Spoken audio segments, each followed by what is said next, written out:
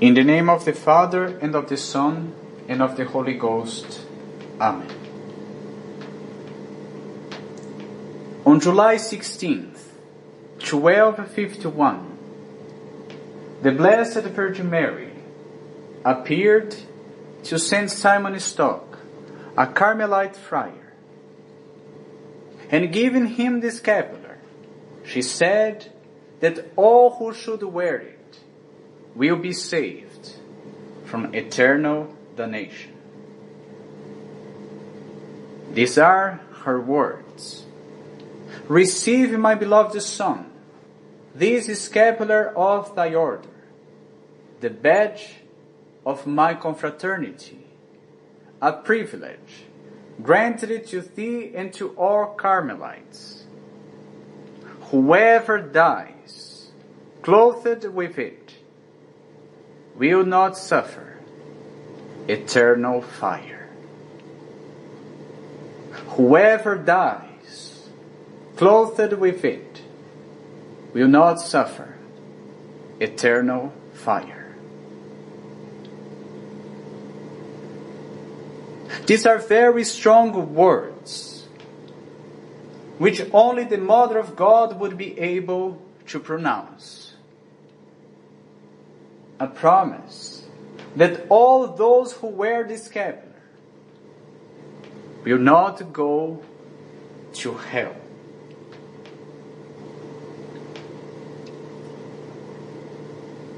But in order to benefit from this promise, one should receive properly the scapular from a priest with the proper rite of blessing and imposition.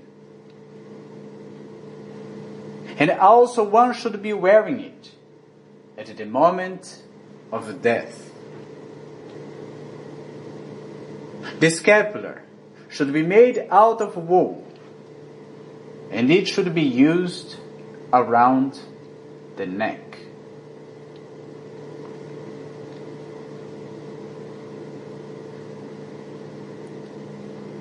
There is still a second promise attached to the Brown Scapular.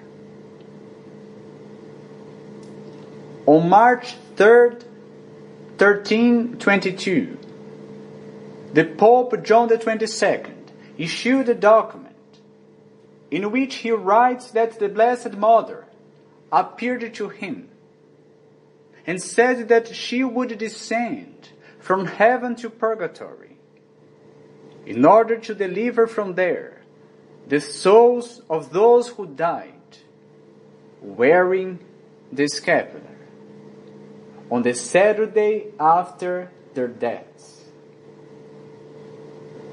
This is what we call the Sabbatine privilege, which means the privilege of Saturday, which is a day dedicated in a special way to our Blessed Mother.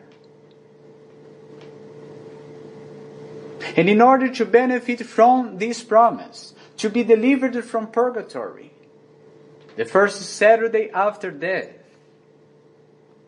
besides wearing the scapular, one should observe chastity according to his state in life. And also, one should recite the little office of the Blessed Virgin Mary, or abstain from meat on Wednesdays. It's important to know that this last condition, which means to recite the little office or to abstain from meat on Wednesdays, can be replaced by another pious work with the permission of any confessor.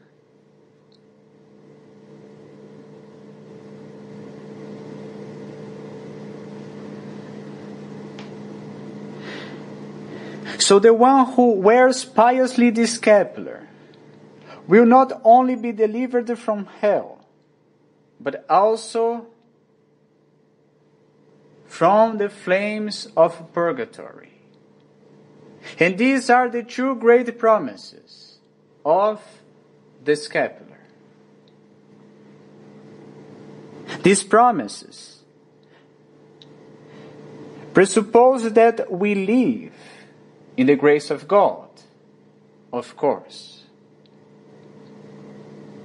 However, if someone is in a state of sin, we can hope for their conversion.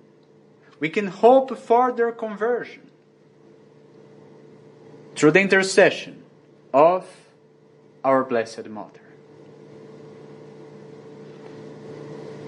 The scapular is not a superstition, but a sacramento approved by the Church. It is a sign of salvation which the Blessed Mother has obtained for us. So why would we not wear this little sign that can call upon us so many graces? The scapular is a sign of the love of Our Lady towards us. And wearing it, it's a sign of our love towards her.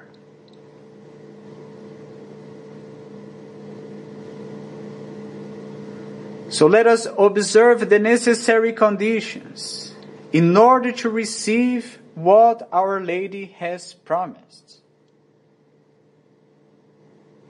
So we may all go to heaven, where she will show us the blessed fruit of her womb, our Lord Jesus Christ. Amen. In the name of the Father, and of the Son, and of the Holy Ghost. Amen.